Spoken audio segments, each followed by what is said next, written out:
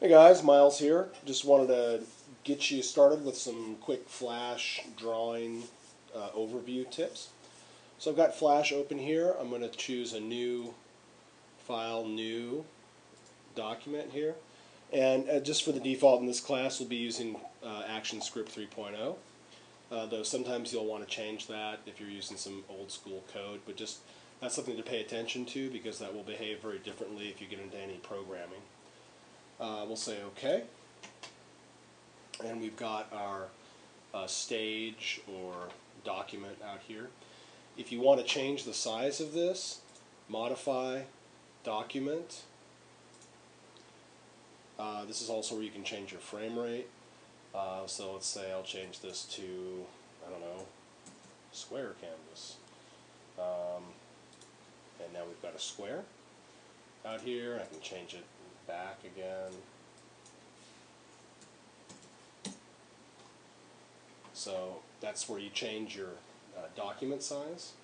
And because Flash is vector based, you can always enlarge and scale things to your heart's content without fear of trouble.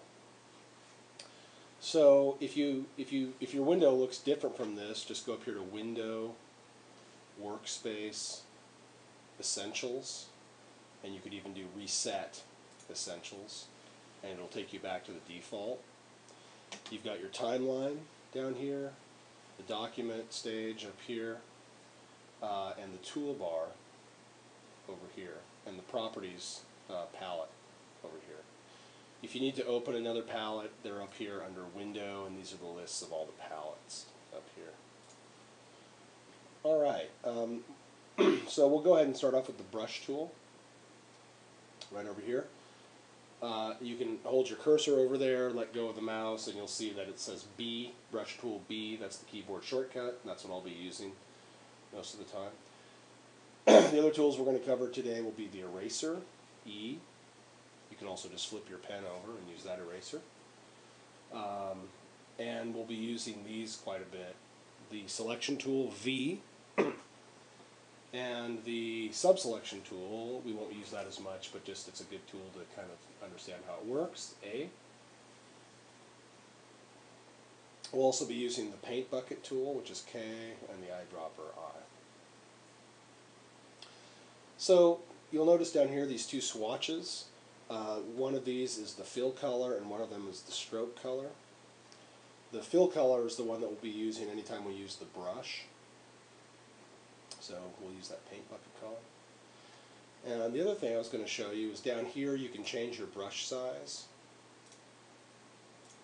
Make it bigger or smaller. And you can change your brush shape if you want. I'll just leave it on the circle. And right here you have the use pressure option, which we'll want to turn on and off as we feel like it. So I'll go ahead and turn it on.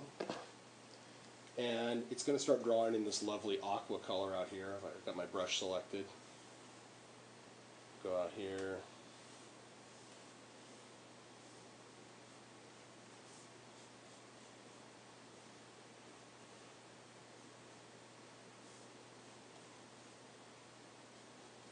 Start drawing something.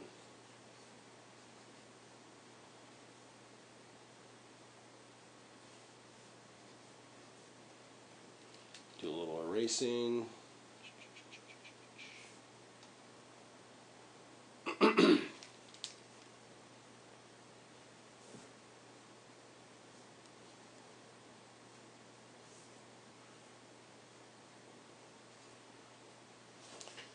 All right, lovely.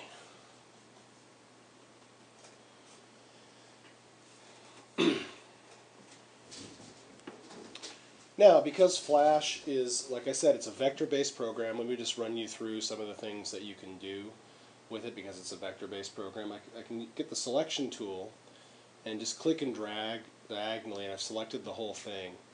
And then just by changing the new fill color, I instantly change everything that has been selected.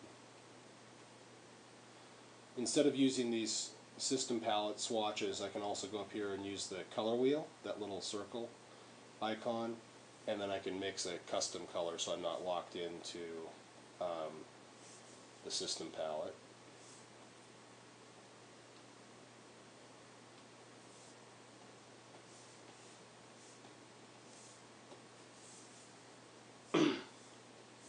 I can also select this whole thing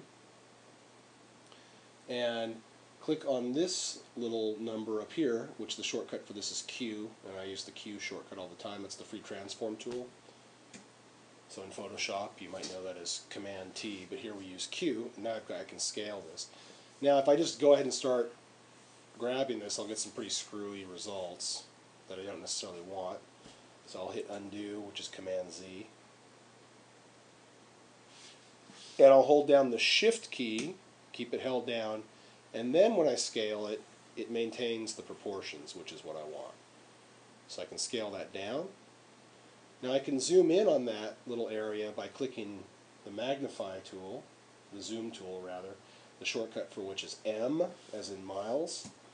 So I click on that, and then I can just drag another box across, and it'll zoom me in on that. And like we said, you can zoom in as much as you want, and you'll see that the line stays smooth.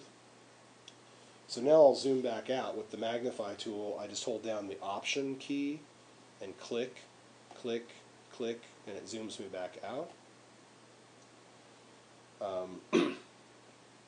You can also use Command plus and Command minus to zoom in and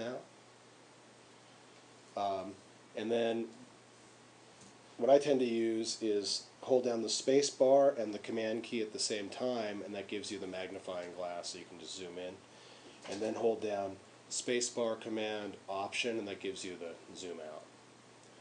The other one that I use a lot is Command 2, which shows you the whole workspace, or rather the whole document stage, and Command 3, which zooms you in on however much you've got drawn, even if it's outside of the workspace. So Command 2 to zoom back out and see everything, and Command 3 to zoom in on your drawing.